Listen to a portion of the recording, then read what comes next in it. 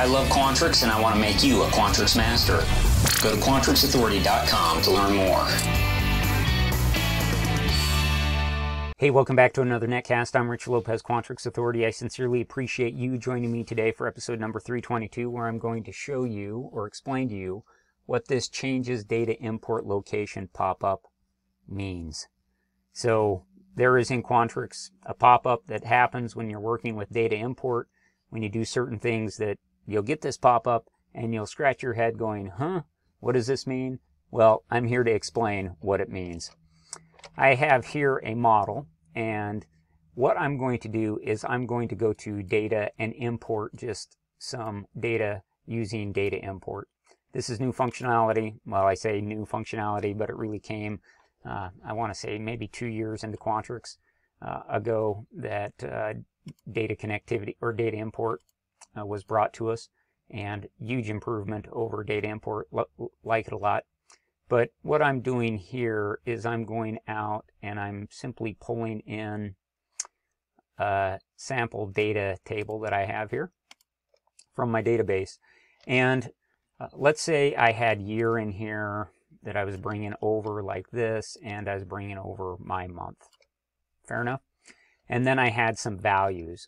But let's say that I also had within this matrix another category brought from another matrix, and we'll call it metrics. So metric 1 comes over here. Now let's bring in our values into this matrix from this database, and you can see that it goes ahead and it gives me an item. It creates an item category here because this is indeed sourced from this data import matrix. And everything's fine and dandy. I could go ahead and I could add more metrics to this if I wanted. But again, the only metric that's being populated by this data import is this metric 1. And, you know, it works beautifully. It works just like we would expect within Quantrix. Well, one thing you may run into is, what if I went ahead and I was in maybe this matrix and I deleted metric 1? Then I get this pop-up that says, change data import location. One or more of items is specified as a location for import data. If you wish to proceed, you must specify an alternate location. To me, this just is a little bit confusing. Please ignore this error right here, or this option right here. This was actually in another example I was working on. But I just don't like this message. It's just confusing to me. I deleted this, and I'm confused by it. I just want to delete it. Why can't I delete it? Well, what's happening is this is saying that, hey, you actually have a metric.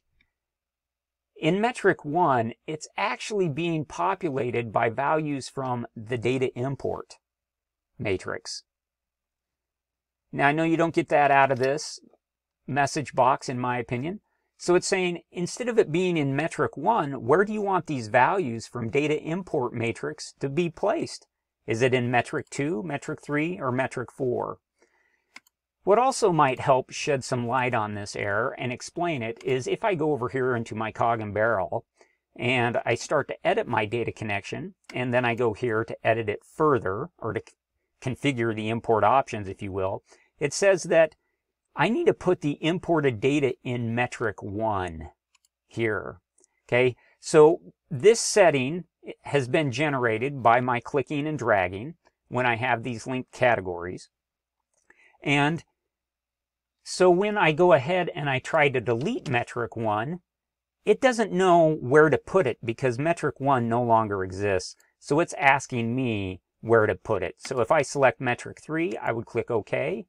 And then I'm able to delete metric 2, and you can see that metric 3 was updated here from metric 1. So again, if you have some data import functionality going on, and maybe you have a category that's linked from another category, and it is indeed where the imported data is to reside within your data import matrix, and you try to delete it, you're going to get this error right here, as we can see. And so then you have to specify where you want to place it. Now again, I think this this needs a little bit of improvement, and actually I'm talking with Quantrix here in a week or so to give them some direct feedback on how this needs to be improved. So I suspect that, sometime next year we will have an improved functionality that won't be as confusing to the end user, because yeah, it was really confusing to me when I started using data import and I started getting this error or this pop-up.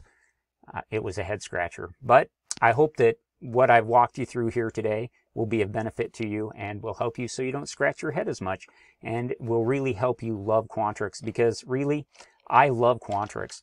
I really want to make you a Quantrix master, and I hope that you will ask me any question that you may have about Quantrix, because I would love to answer it. So send me an email at quantrixauthority@gmail.com. It's for free that I do that.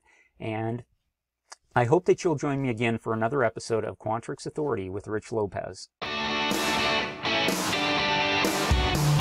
Today's podcast is brought to you by Quantrixauthority.com. I love Quantrix, and I want to make you a Quantrix master.